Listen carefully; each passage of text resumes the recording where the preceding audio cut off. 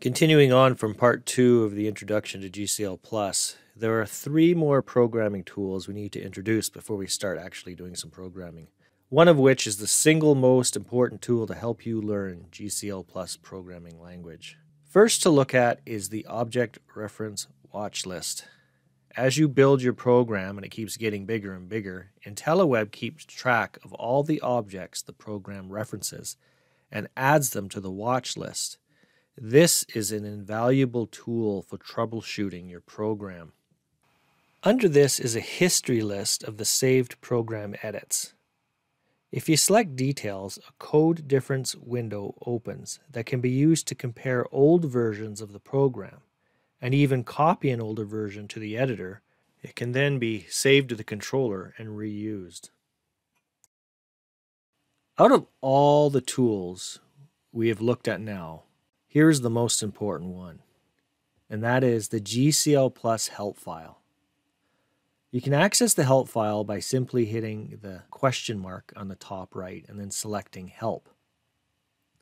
It contains the information on how to use the GCL+ editor, as well as the GCL+ language concepts, GCL+ language reference, best practices, and it also gives some examples.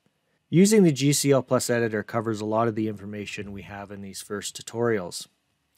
The GCL+ language reference is invaluable as you continue to learn how to program.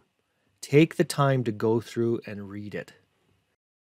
As mentioned earlier, programming is basically translating.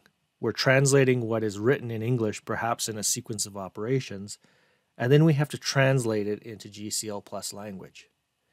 Well, if you're learning any new language, what do you have? You usually have a dictionary, or perhaps you will use a conversion app that will take what's said in English and convert it into the language you're learning. That is exactly what the GCL+ language reference is. It is your dictionary.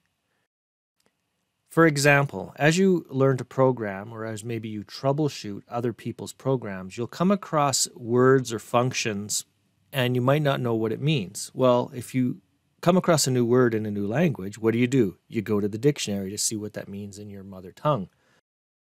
Well, one word you might come across in GCL+ troubleshooting is the word switch. What does that mean in this language? Well, go to the language reference, go down to S, and there you'll find switch. Opening it up, it will give you an explanation of what its purpose is, what sort of syntax it has, and different comments and even examples of how it is used. Now here's a hint. If you want to use it, can I copy and paste it into the editor? Absolutely. It's an invaluable resource to help you to learn how to program. Here is one more feature about the help file that is very useful. Suppose you want to use a term, but you can't remember exactly how it is used, but you don't want to go through all the clicks of getting to the help file. Well, what you can do is you can simply start to type it. So we're going to use our switch statement and see how it turns it yellow. But what we can do is we can hit function F1 and the GCL+ editor will bring up the help file entry for that function directly.